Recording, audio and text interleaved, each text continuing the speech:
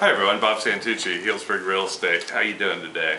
Today we're talking about groundwater and potential water underground wells. Well systems are what is common in country property, and I'm using this gentleman. He puts out these geology and groundwater potential reports, and his name's E.H. Burdue. He's been here for a long time in Sonoma County. He does these reports. They're just like a book. They're really lengthy, but if you study them, you look at them, it really becomes less of a mystery as to where well water comes from. So hope you enjoyed the video.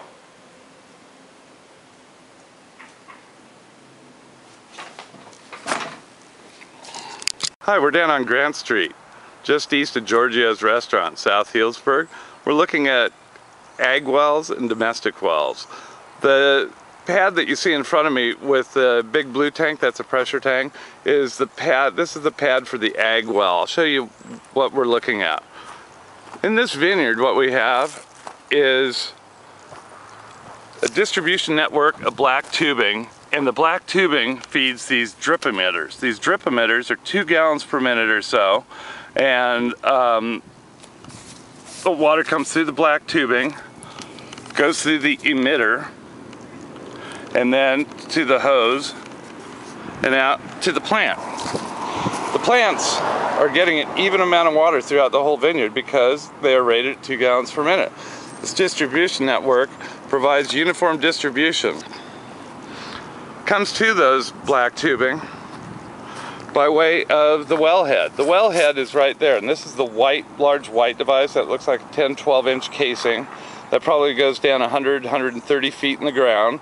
And there's probably a 2 or 3 horsepower motor in it, and it's providing about 500 to 2,500 gallons per minute. The gallons per minute are decided by the size of the motor in the well and the amount of water availability.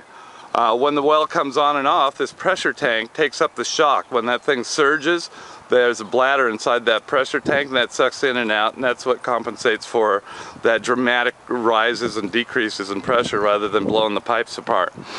So the wellhead comes out through this network of galvanized pipes. The black device you see is what we call an amnion, an Israeli filter. It's got a sneezer on it, so you just open up the bottom and it'll self-clean itself. And then it comes out through these galvanized pipes and into the vineyard. So you got 2 different sets there, and it's probably broken down into 2 different distribution networks through the vineyard. That's your basic ag well setup. This is domestic. This is a domestic well.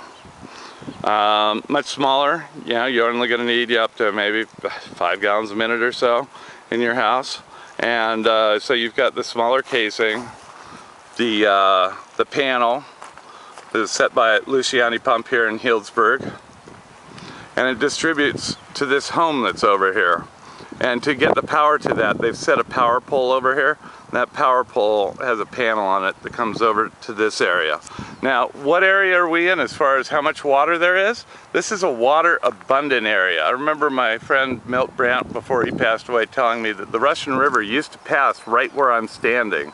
And so we're several thousand yards east of where the river is currently, and we're just east of Georgia's restaurant. So this used to be the Russian riverbed. So imagine a riverbed filled in for thousands and thousands of years with rock and gravel, and instead of it being solid rock. And it's just like a giant swimming pool of water underneath us here. And it's very easy to draw water from that. It's a giant water storage area, and that's alluvium soils. Alluvium soils build up in valleys over tens of thousands of years and provide us with a water abundant area.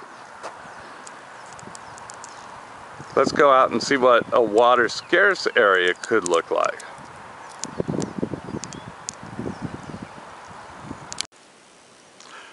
I came out here west of Healdsburg so we could look at different rock formations and what type of rock holds water, what doesn't, and talk about the luckiest day in a videographer's life. Look at the water coming out of that rock right there.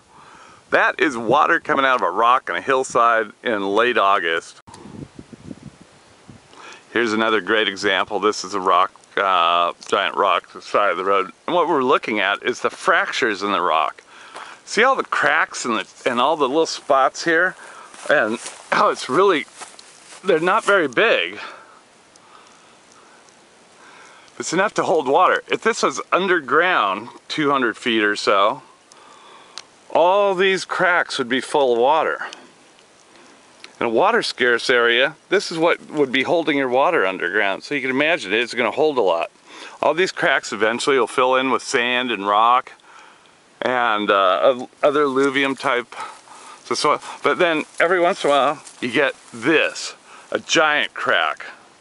Imagine a crack 2,000 feet long, 3,000, 4,000, 5,000 feet long, and you hit that with a well, that would be full of water. They're really good examples of different types of situations. So that rock there wouldn't hold any water, but the cracks in between sure would. Hi, Mr. Lizard.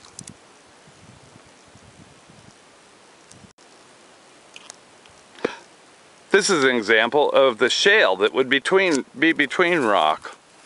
You know, when those rocks get filled in, this is exactly what it would be filled in with.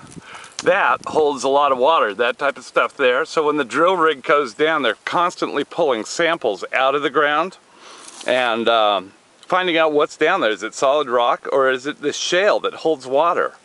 You really see, you know, it's almost like a sponge. You can break it apart.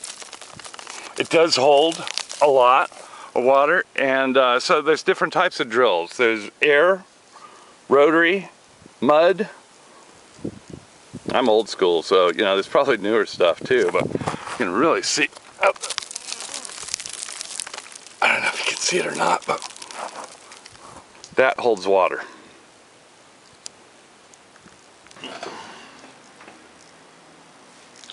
Well, I hope this video has given you some insight and gotten rid of some of the mysteries of where well water comes from, how it's stored underground, and how to get to it. If you have any questions, I can always be reached at 707-888-9115 or visit healdsburgrealestate.com. Thanks a lot.